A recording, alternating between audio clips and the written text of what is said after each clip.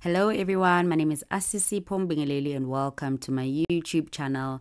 In today's video, we are going to be answering the solar system topic test. So there's a few questions that we're going to answer. There's a multiple choice question, terminology question, and the diagram question. So this topic test is from the worksheet that I'm selling, which has different topic tests from a number of grade 8 topics. So if you want to purchase it, please kindly check out my WhatsApp number and my email address on my bio. You'll also be able to see it in the background in this video basically. So you're more than welcome to contact me and then purchase the worksheet. It will definitely help you to basically prepare for your exam, for your November exam or a November test that you are writing. All right, so let us go through the questions. The first one is a multiple choice one. I think we have about 5 multiple choice questions. First one, which planet is known as the red planet? This topic, guys, is a very easy topic and most learners enjoy it.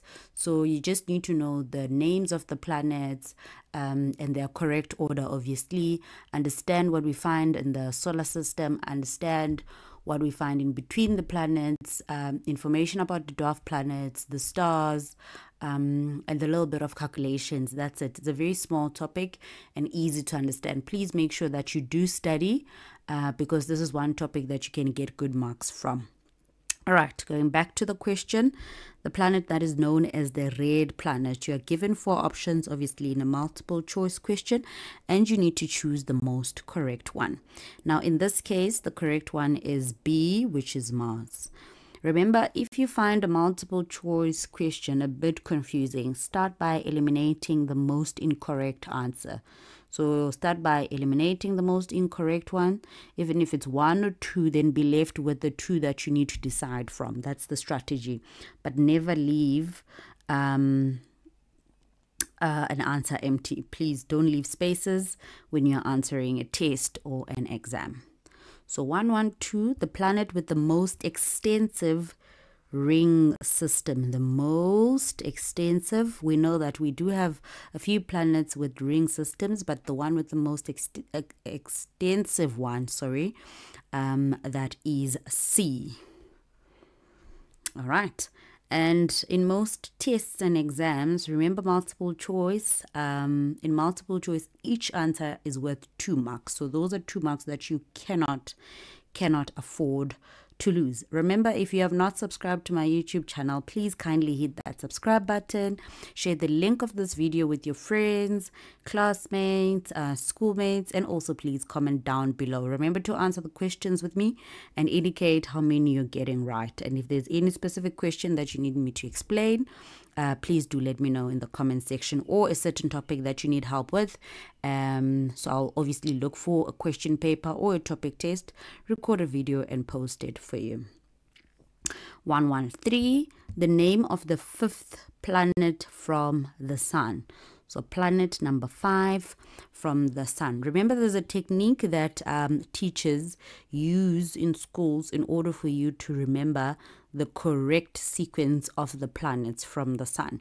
So I'm going to write this one, but I know there's like quite a few. It has to do with my very excited mother or my very educated mother, or it's normally my very whatever mother. So whatever method that your teacher taught you, please do write it down in your question paper somewhere so that you can remember the order of the planets. So the ones that I'm going to, the one that I'm going to use now is my very educated mom or mother, but yeah, it's fine. Mom, it's still the same thing. Just served us 9 pizzas. Okay, or you can say my very epic mother just served us nachos, or just served us I don't know, whatever, that's noodles, whatever food that starts with the letter N. But remember, now we don't talk about the last one, which is Pluto, as a normal planet. It's considered as a dwarf planet.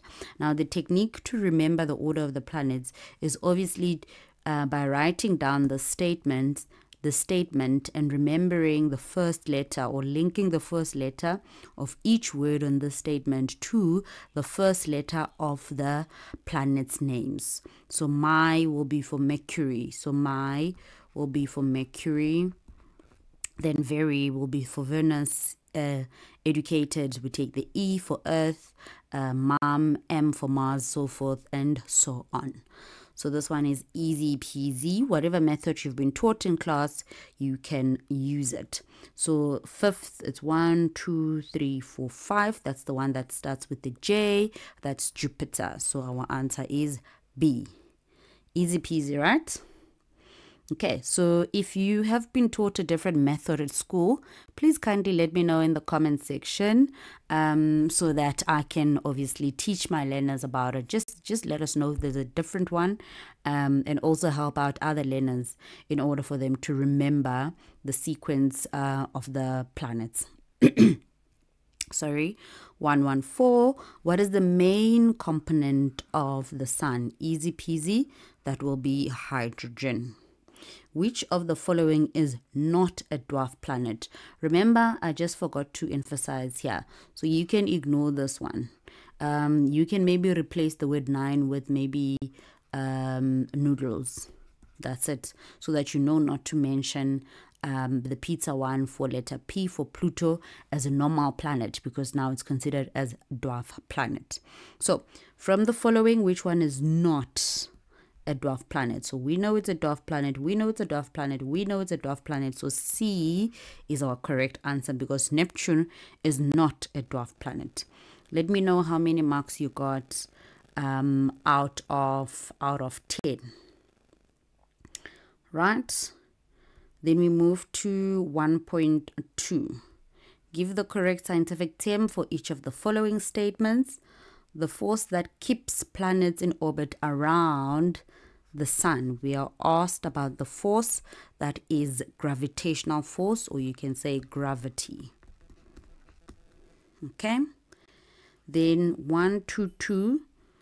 The region of space where most asteroids are found, located between the orbits of Mars and Jupiter. So what is that region of space? What do we call it? It's a very famous one, asteroid belt.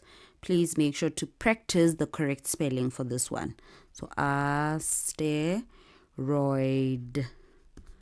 belt. Okay, tick, tick. I hope you're also answering the questions with me, please.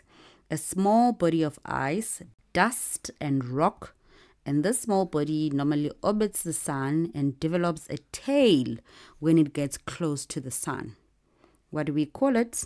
That's a comet. Easy peasy, right? The path a planet follows as it revolves around the sun. What do we call that path? That's an orbit. So a planet orbits around the sun.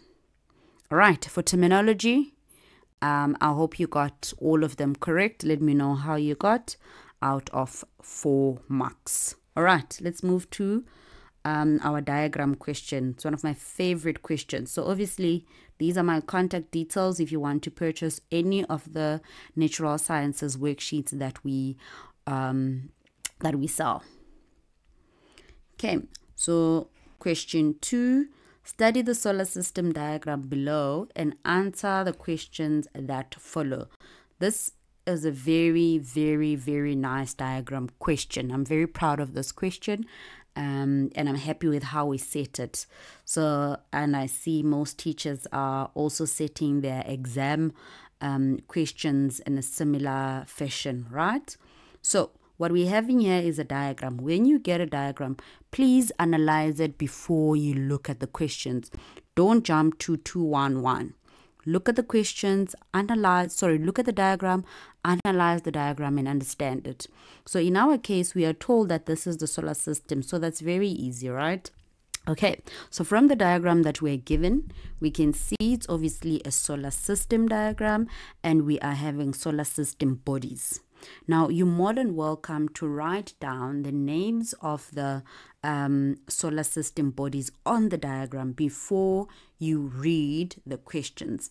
Now, you can use that tip that I was talking about my very epic mother or educated mother, or whatever method that the teacher taught you at school, it will still work, right? So we know that in the middle of the solar system, you have the sun, right? I'm trying to use a different color. Okay, so this will be the sun in the middle of the solar system.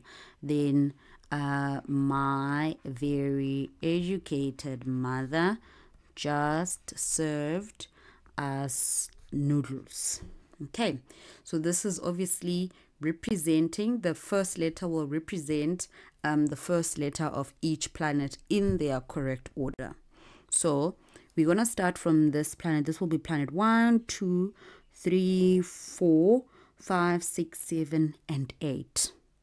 Okay, M for Mercury. So this one was Mercury. Then the second one is Venus. Let's do it together, guys. The third one is Earth. The fourth one, am I right? Yeah, that's Earth. Then Mars. Let's do it together, please. Please also do it on your side. Then D, E, F. From Mars we have this one. I know Leonard's like talking about that one. Then the next one, G. It's my very educated mother just served S4. Okay. Then H just served us, Uranus. And the last one, noodles for Neptune. Yay. Let me know how it's going on your side. Please let me know in the comment section. All right, please do this whenever you find a diagram. You might be lucky and find one that has some names of the solar systems and obviously some missing. It depends on the diagram that the teacher has used in your test or an exam. Try to do it like this. You'll see how simple it will be for you to answer the questions. Okay, provide labels for B, D, and G. Let me prove it to you guys how easy it's going to be for you to answer this. So provide labels for B, D, and G. There is B, there is D, and there is G. You've already written down the names of the planets, so that makes it easy for you. So B is Mercury. You write it down, and remember to write down the letter first, then the answer. Then D, Earth, planet Earth. Then G, Saturn. All right. Are you guys still there? Yes, ma'am. Yes, ma'am. All right. Okay. Then give the letter only of the solar system body. Now your content knowledge needs to come into play. Give the letter only of the solar system body that is the largest planet. Now you go back to the diagram that you're given. You already know the content, right? That Jupiter is the largest planet. You can't write the word Jupiter here. Why? The question is asking you to give the letter only. So you're going to look for the letter that is with Jupiter. So there is Jupiter. Link Jupiter to the letter in the diagram, which is letter F. That's what you write here. All right. Please don't make that mistake. Follow the instruction. Then where there is life, you know there is life on planet Earth. There is planet Earth. What letter is it? Letter D. Then at the center of the solar system, you find the sun. There is the sun. What letter is it? A. Spins the opposite direction to the other planets. This is the special one. Let's remind ourselves, is it Venus? Yeah, Venus. I'm just going to double check, but I think it's Venus. Then that is letter C. Right, for 2.1.3, Give the letter and the name of the planet. Let's follow instructions, guys. I need us to read these questions and understand what they require from us. So this one is asking us to give the letter and the name. The previous one was asking us to give the letter only. Okay, so you are asked to give the letter and the name of the planet. That is the seventh one. This is easy. So do we need to count together? Or am I wasting your time, guys? 1, 2, 3, 4, 5, 6, 7. That's Uranus. What letter is it? It's H. So H, Uranus. So you've given the letter and the name. Takes 12 Earth years to orbit around the sun. That will be Jupiter. So you need your content knowledge for this one. Jupiter. So where is Jupiter? There. What letter is it? F. So you write the letter and then the name.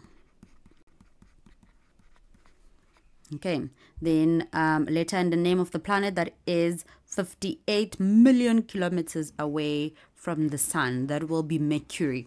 And in our diagram, Mercury is letter B. Okay, it takes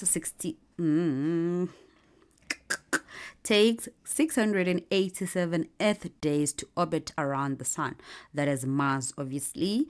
Then the letter for Mars, I hope I'm correct. I think that is E. I can't even see it. Yeah, there, E. There it is. E. Then E. Mars. Alright, that's it for this video, guys. Please check out the other videos in order to make sure that you are fully prepared for your test or an exam. All the best.